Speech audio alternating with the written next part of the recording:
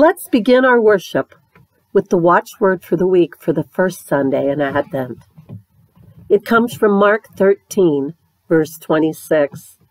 Then they will see the Son of Man coming in clouds with great power and glory. Greetings and welcome on this first Sunday of Advent as we gather for worship as members and friends of the Moravian congregations of Fries Valley, Janaten, Hutton, and Uhrichsville on this first Sunday of the season of Advent.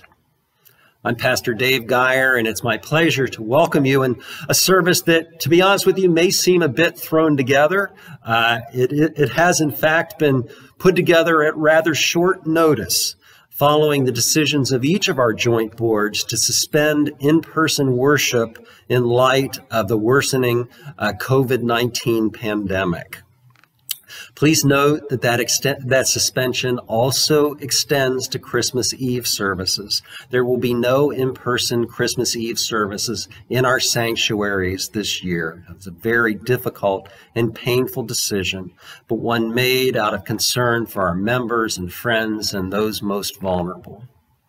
Now, we will do everything we can to continue to provide online services for those who have this ability, and we will also mail worship materials for anyone who does not have online access and request that from our church office. Now, if you are on our email list, you should have received a bulletin by email last night, and hopefully there's also a copy of that attached to the comments below this YouTube video. I would refer you to that. It's got a number of announcements. I will not elaborate on those now, but please do make sure to review those. But for now, without further ado, let our worship continue on this first Sunday of Advent with the lighting of the first candle of our Advent wreath. Today is the first Sunday in the season of Advent. Advent means coming, and in this season, we are preparing for the coming of Christ. The Advent wreath contains many symbols. The wreath is made of evergreen branches, a sign of new life, and a reminder to us of the new life offered to us through Jesus, the one whose coming we await. Each candle symbolizes a special promise offered to us through the birth of the Christ child. First hope, then peace, then joy, and then love. And the candle in the center is the Christ candle, which we will light on Christmas Eve to symbolize the birth of Jesus Christ, the light of the world. Today we light the first candle, the candle of hope. The COVID-19 pandemic has impacted our lives in so many ways, but it cannot stop the coming of Christmas. It cannot stop the coming of Jesus. The candle of hope reminds us of the ancient hope of the people Israel for the birth of the Messiah, a hope that was fulfilled in the birth of baby Jesus. It expresses our hope that our Savior would be at work today to bring help to this hurting world. And it speaks to our hopeful anticipation of the approaching day when Jesus will come again.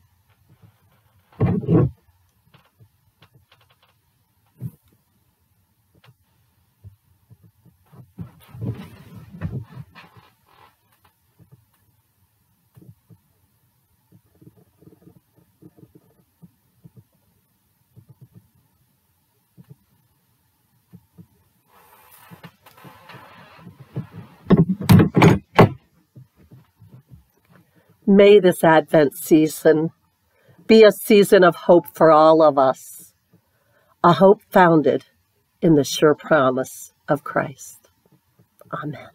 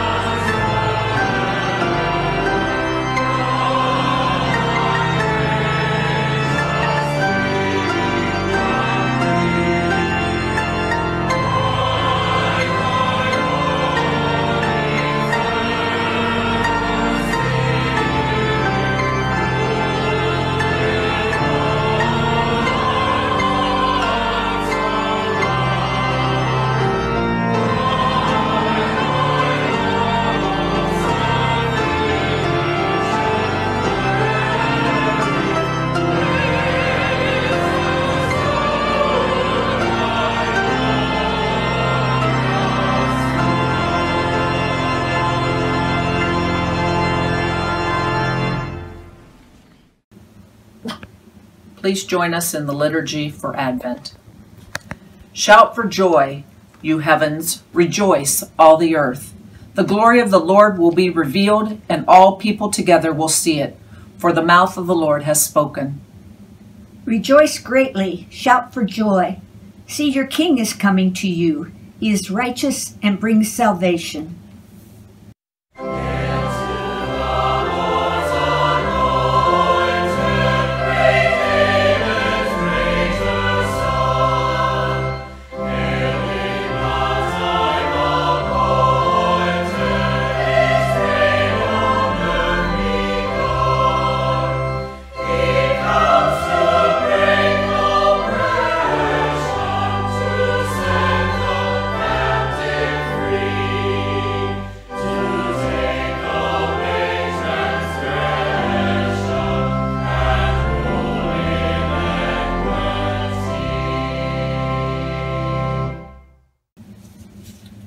We praise you, the Lord God of Israel. You came to the help of your people and have set them free. You have raised up for us a mighty Savior, a descendant of your servant David. You promised through your holy prophets long ago that you would save us from our enemies, from the power of all those who hate us. You have shown the mercy promised to our ancestors and have remembered your holy covenant. With a solemn oath to our ancestor Abraham, you promised to rescue us from our enemies and allow us to serve you without fear, so that we might be holy and righteous before you all the days of our life. By your tender mercy, you caused the bright dawn of salvation to rise on us, to give light to those who sit in darkness and in the shadow of death, to guide our feet into the way of peace. The voice of the messenger echoes from the desert, calling us to prepare the way of the Lord and to make a straight path on which he may come. Let us confess our sins so that our crooked ways will be made straight and the rough ways smooth. Let us pray. Gracious Lord Jesus, you come to us with the good news of salvation, but too often we fail to notice. You come to us day by day, yet we close the doors of our hearts when it seems convenient to do things our own way. We ignore your presence and your leadership. We have failed to act justly, to love mercy, and to walk humbly with our God. Forgive us, merciful Lord. May we live so that the world will know that you have come. Amen. Through John the Baptizer, we hear the Lord's promise. Turn away from your sins, and God will forgive your sins.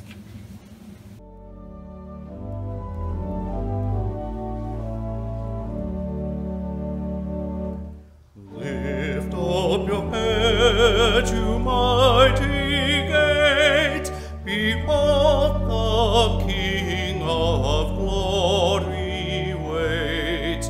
The King of kings is drawing near, the Savior of the world is here.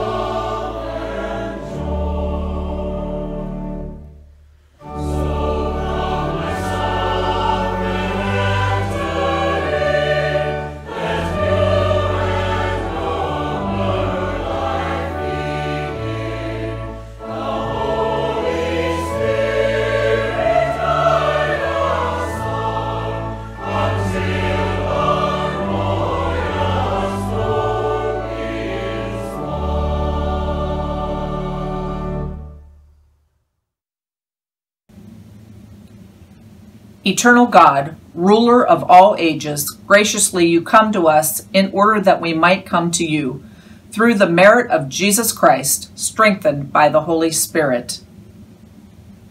Help us and all your children to respond to the call of your gospel with faith, love, and hope. God of faith, you created humanity to serve and praise you, and even when we rebelled against you, you promised to send a Savior to redeem us from our sins. Strengthen our faith in your saving work through Christ. As you chose the people of Israel to hear the promise of redemption through the prophets, may people today believe in your goodwill for all that you have made. God of love, you fulfilled your promise of a Redeemer in the life, death, and resurrection of Jesus Christ. Grant us the gifts of the Holy Spirit, that we may share your love with the sick and the afflicted, with the poor and the homeless, with the victims of injustice and discrimination, and with all who are experiencing times of trouble. God of hope, you comfort us through our Savior's promise to return in glory at the end of time. As we await the coming of the Prince of Peace, let us not despair. We long for you to inspire all the nations and peoples of the world to turn to cooperation and nurture, rather than to hatred and destruction. God of faith, love, and hope, to you and to you alone we pray. For you are our God, the only God, forever and ever. Amen.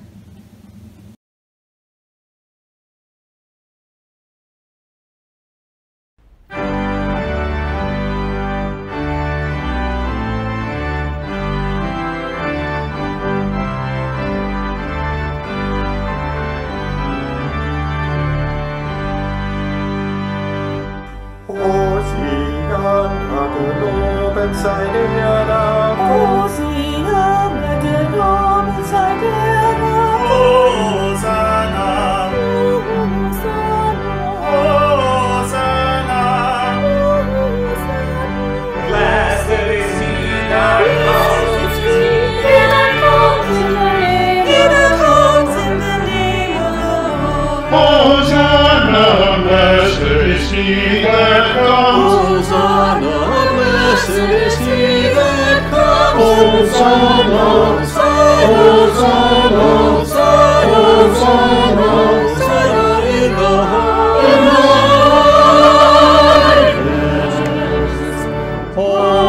Hosanna, blessed is he that comes, Hosanna, blessed is he that comes, Hosanna, Hosanna, Hosanna.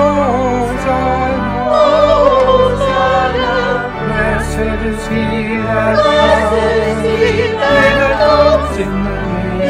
comes in the name of the Lord. Hosanna, blessed is he that comes. Hosanna, blessed is he that comes. Hosanna, Hosanna, Hosanna, Hosanna, Hosanna in the highest.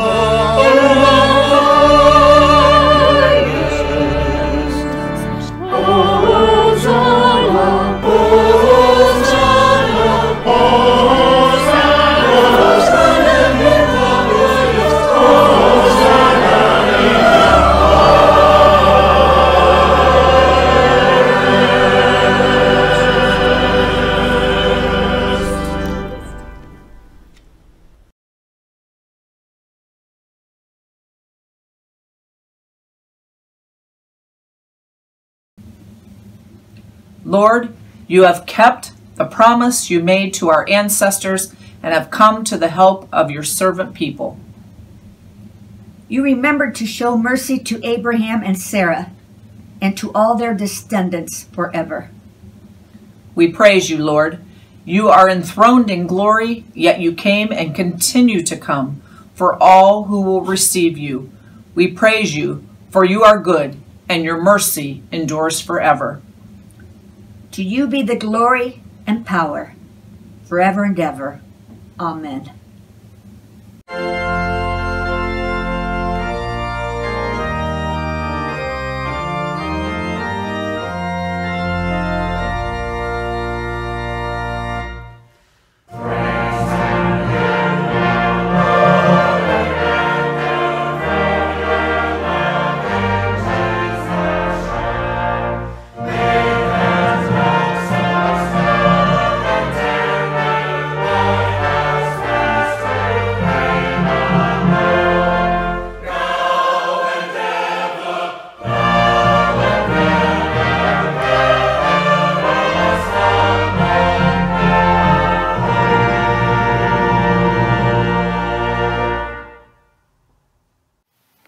As we prepare our hearts for a moment of prayer, let me mention that those of you who are on our emailing lists should have received congregation-specific prayer concerns by email yesterday, and we would encourage you to remember those individuals in your prayers.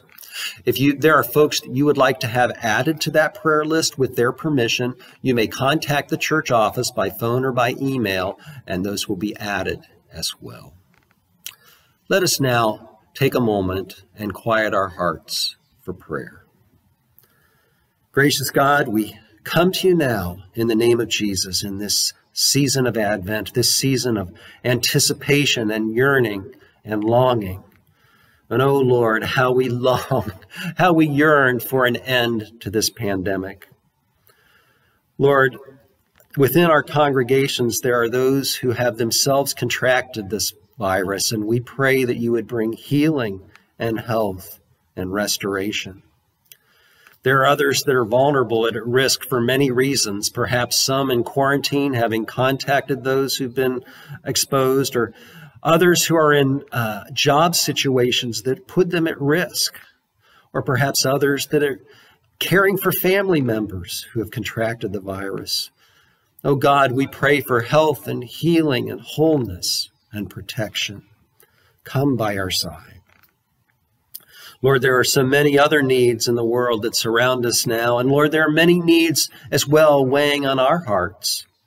Lord, hear us now as we would name before you in silence the people who we would especially invite your care, your hand upon at this time.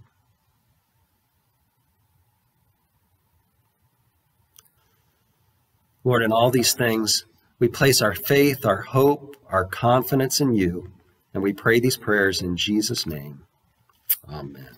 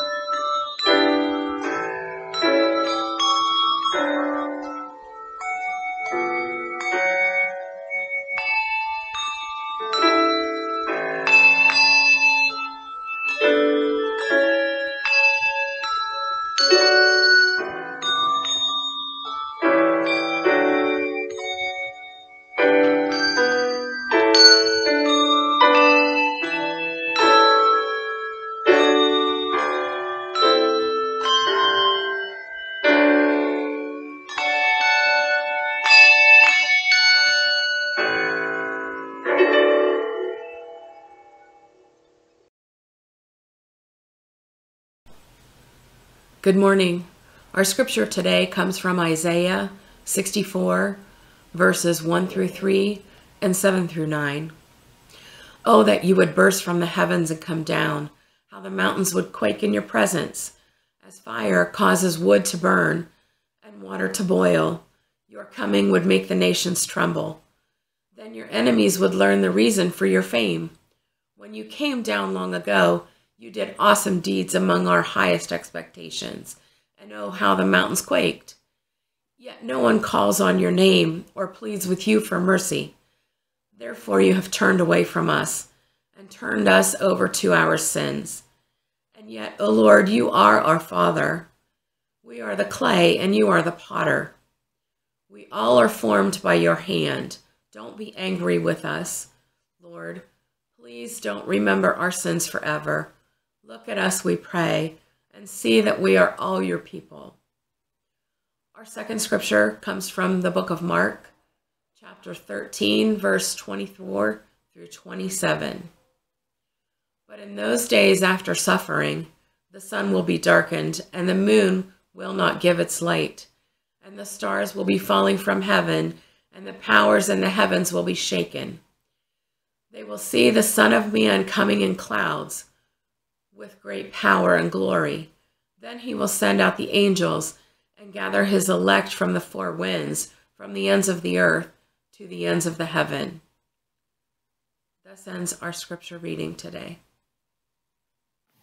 We come now to that time in the service where we would typically offer our tithes and gifts and offerings to the Lord. Giving during these times is quite different than what we're accustomed to, and there will be information on how to give during the offering response that follows. But for now, even as we have just a few days ago celebrated, perhaps in a very unusual way, the Thanksgiving holiday, let us take a moment now with gratitude in our hearts to come before the Lord in prayer. Lord, in spite of the many adversities that challenge us, Lord, you are with us. We have been blessed, and there is much to give thanks for. Lord, sometimes it is in the midst of adversity that our words of thanksgiving, that our gifts of gratitude express the deepest and most important messages that we can send to you. It is then that they express more fully than ever our faith and confidence in you.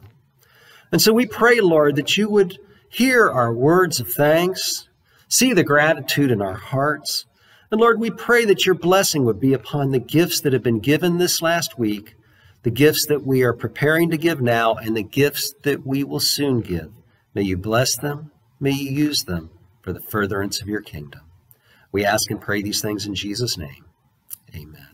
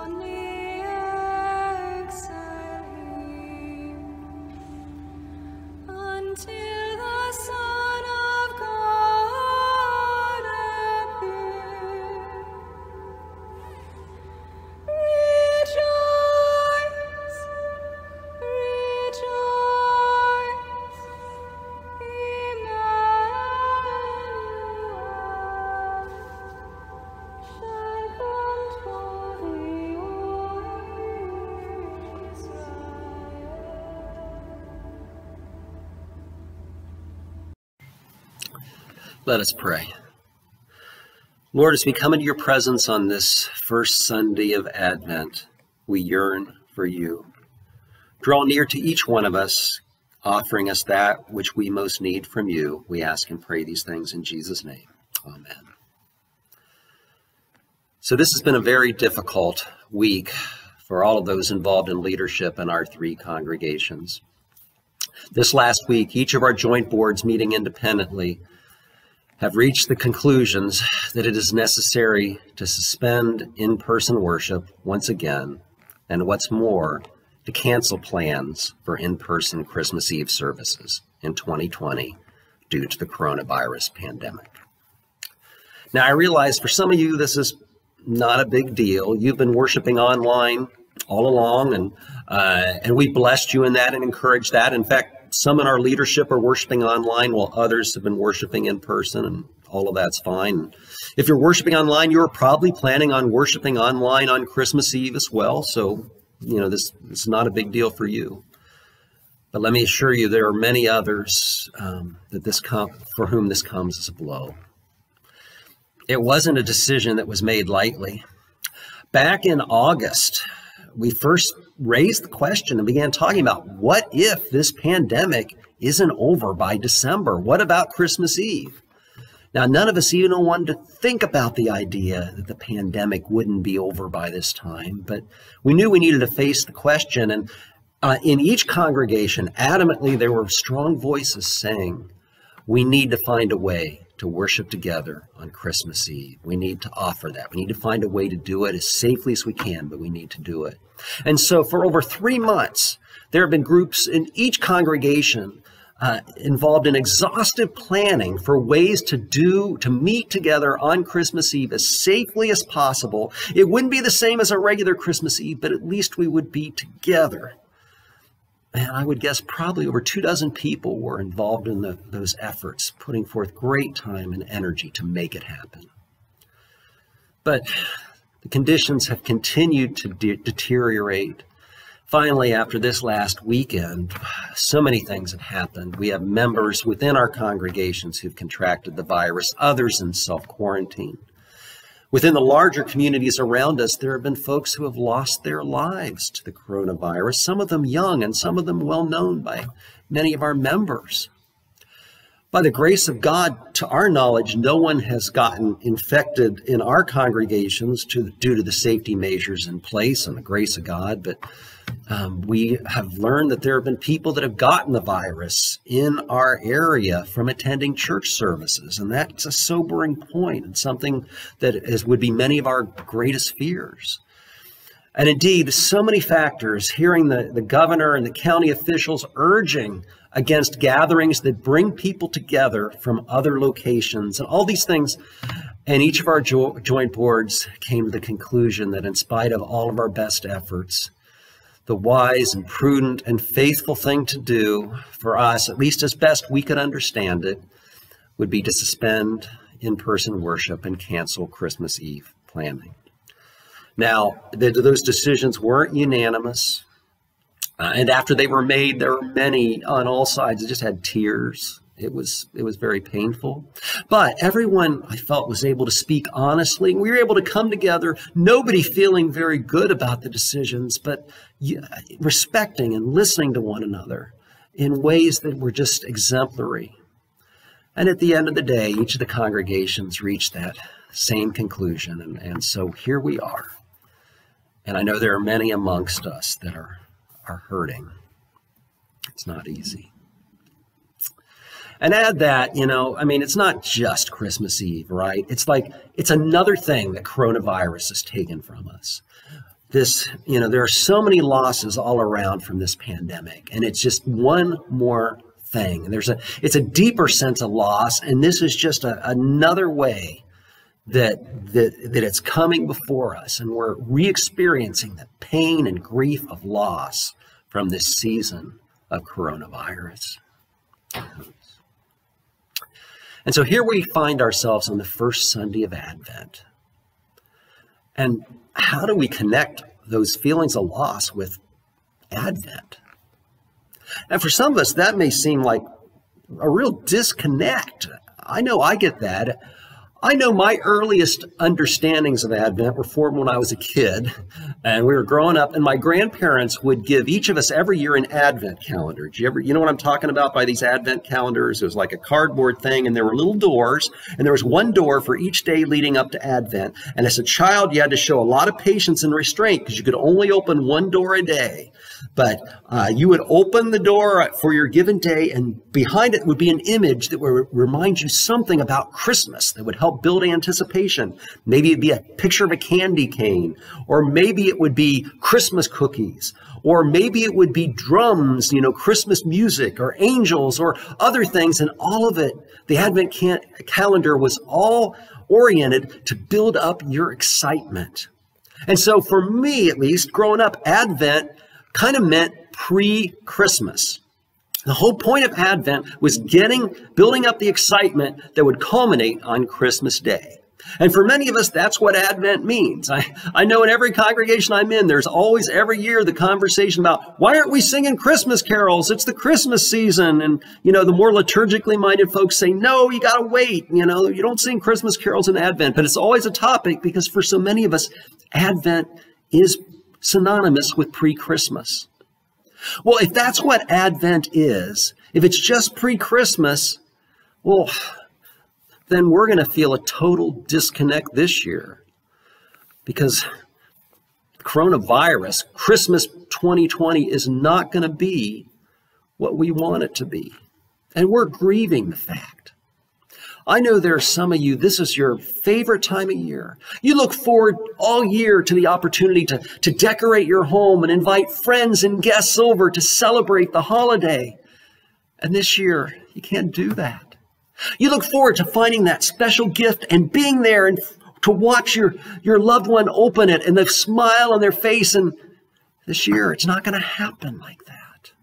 Or you look forward to that great family gathering, the high point of the year, and you're cooking and baking and everything is just right. And it's going to be building memories for a lifetime. And it's your favorite time of the year, your favorite day of the year. And this year, coronavirus has stolen that from you, and no, Zoom isn't a substitute.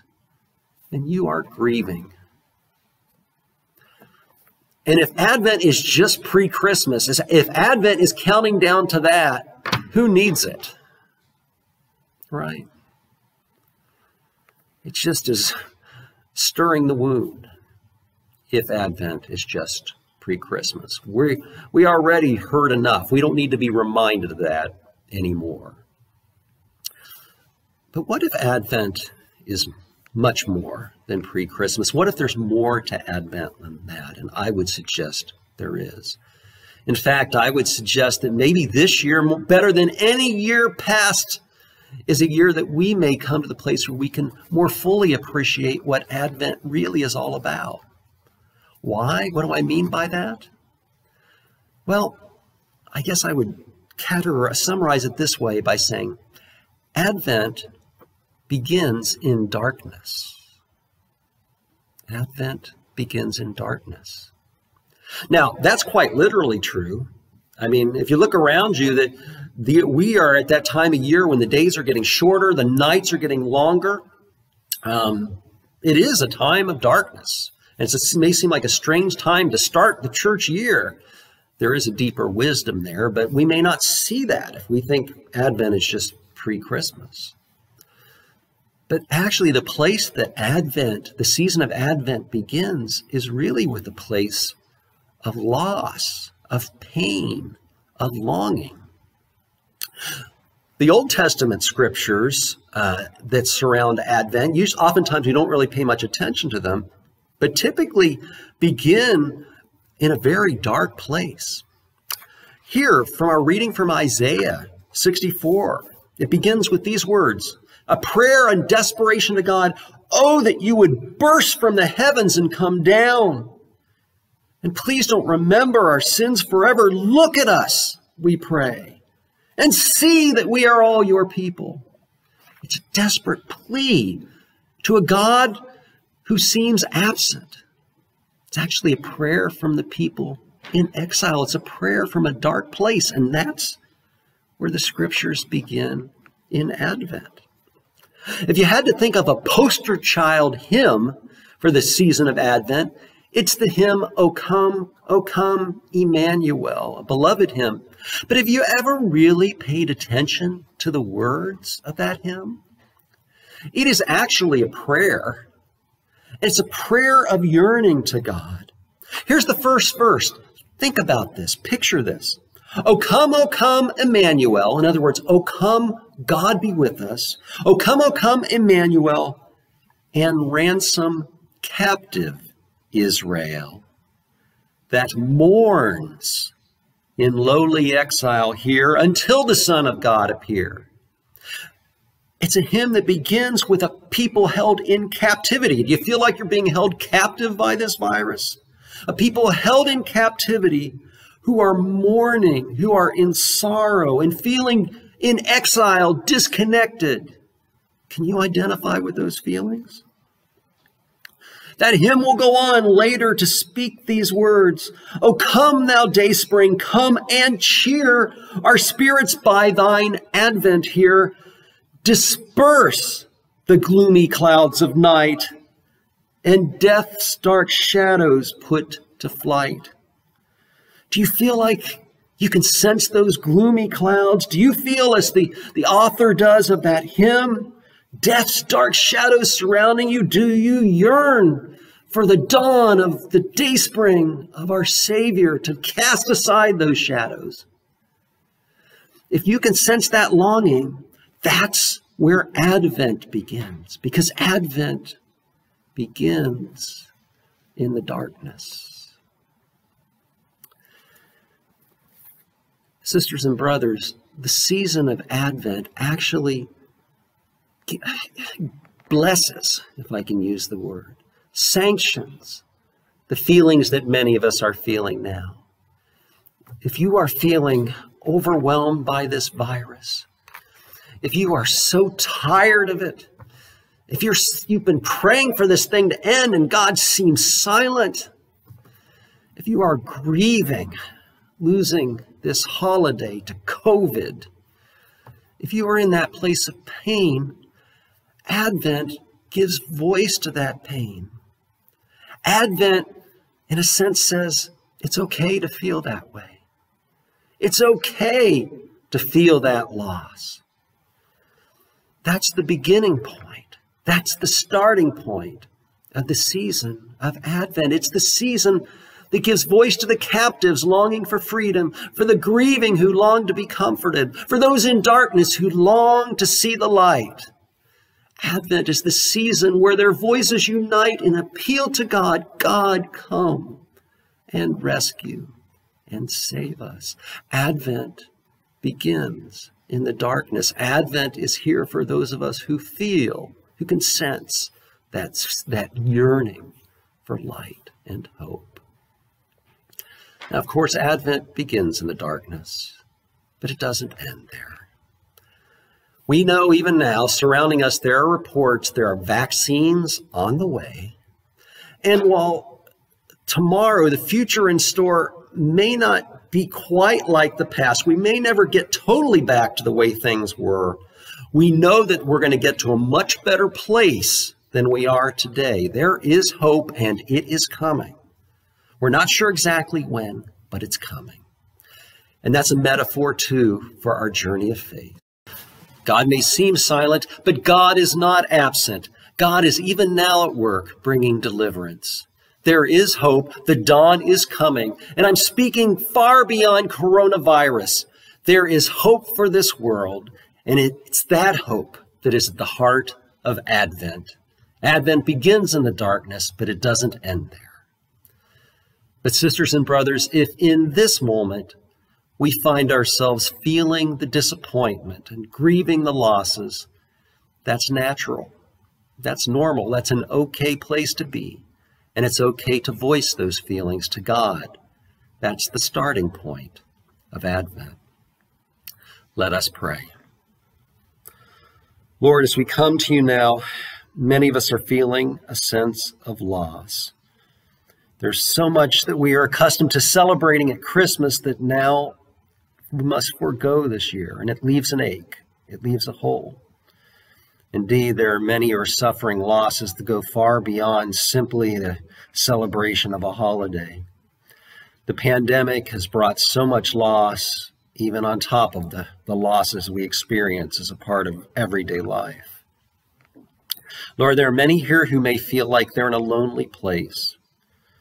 Yet, Lord, we give you thanks that in Advent, we find a place where those feelings too belong. We are not lost. We find ourselves, even in those moments, in your larger story.